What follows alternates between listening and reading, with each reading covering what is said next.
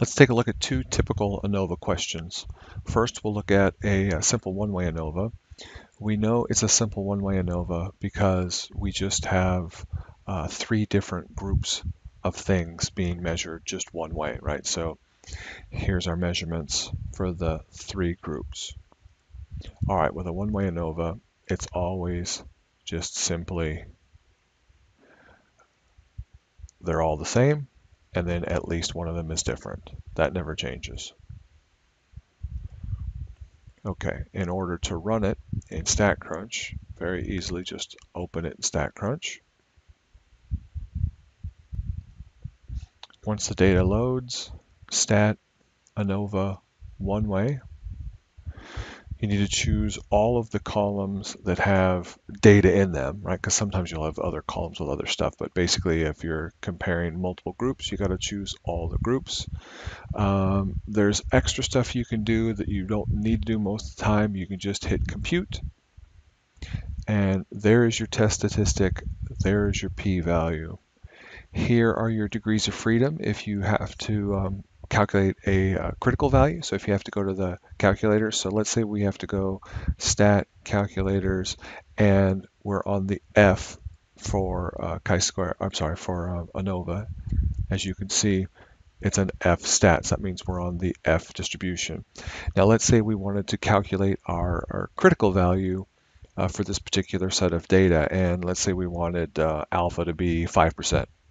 Well, this means numerator degrees of freedom, and this is the numerator, right? This is the top of the fraction, this is the bottom of the fraction, and this is just the total. So numerator would be 2, denominator would be 27. We're always doing an upper tail test for ANOVAs, and we put all of our alpha in that upper tail, and there we go. Our critical value is 3.354. We can see that ours is beyond that, and that's why we have a p-value of 0.0377, and we would reject at the 0.05 alpha level. Okay, let's look at a two-way ANOVA. With a two-way ANOVA, your null hypothesis is always starting with the interaction. We always have to test for an interaction first. So the null is that there is no interaction, and that the alternative is that there is an interaction.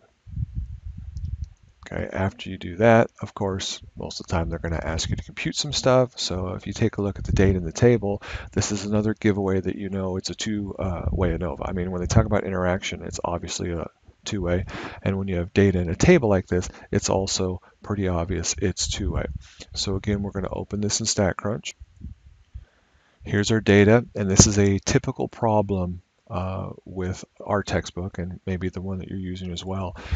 For this particular question, this top row should have been the titles, right? They should have gone up here, but instead they went into the first row. Now, if we try to run stats on this, right? So we try to go to a two-way ANOVA, and we want to choose selections or responses with variable 1, it's not going to work because there's a word here and it doesn't know how to deal with that. Now, maybe they've changed things and it will now work, but last time I tried this, it didn't work at all. So let's just check it real quick and see what it does. Yeah, and it says it's no good, right? You can't, because this word, it needs nothing but numbers for responses. So all you have to do is clear the words out of row 1. If you want to, you could, retype them up here, but you just know that responses, row, and column. So now, ANOVA, back to the two-way. My responses are here, right? Rows and columns, meaning that this subject was in the target low as far as the row was concerned. If we go back here, remember, so we have target self-esteem was either low or high, and then subject self-esteem was these three different variables. And so you can see that it's target low, and if we scroll down, there's the target high, right? And then we have subject low, subject medium, subject high. That was the column stuff. All right, again, plot interactions is always good to do. Compute it. And the first thing I like to do is click over and look at the interactions, and we see that they're crossing each other, and when they cross, we know there's interaction.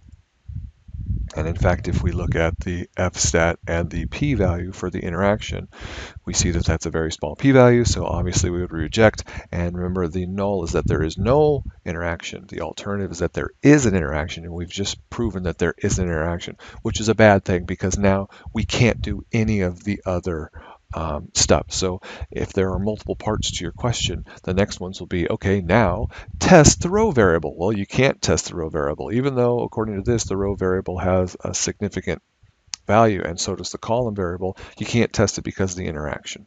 Okay, so those are some of the kind of snafus you have to watch out for with the ANOVA, is to make sure your data is properly formatted.